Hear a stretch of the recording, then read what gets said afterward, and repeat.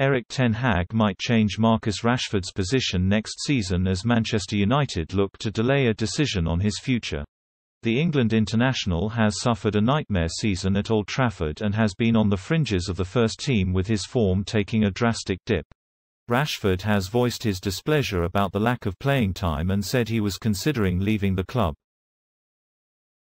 Rashford was typically deployed on the left wing when he was on the pitch, as Cristiano Ronaldo played down the middle as their central striker after arriving from Juventus last summer. The Red Devils are on the lookout for a new talisman in the upcoming transfer window, as Darwin Núñez remains a target.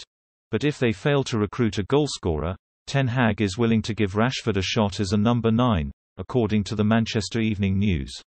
The report states that Rashford could be trialled as a centre-forward across United's 4 friendlies against Liverpool, Melbourne Victory, Crystal Palace and Aston Villa.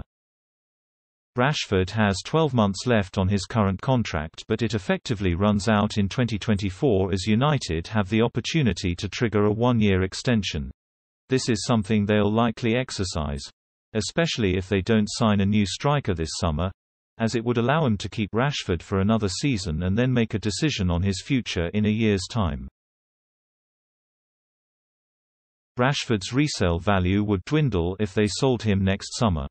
But it means United can still recoup some money for the forward instead of him leaving as a free agent. Rashford started just 4 of United's final 14 Premier League fixtures this season.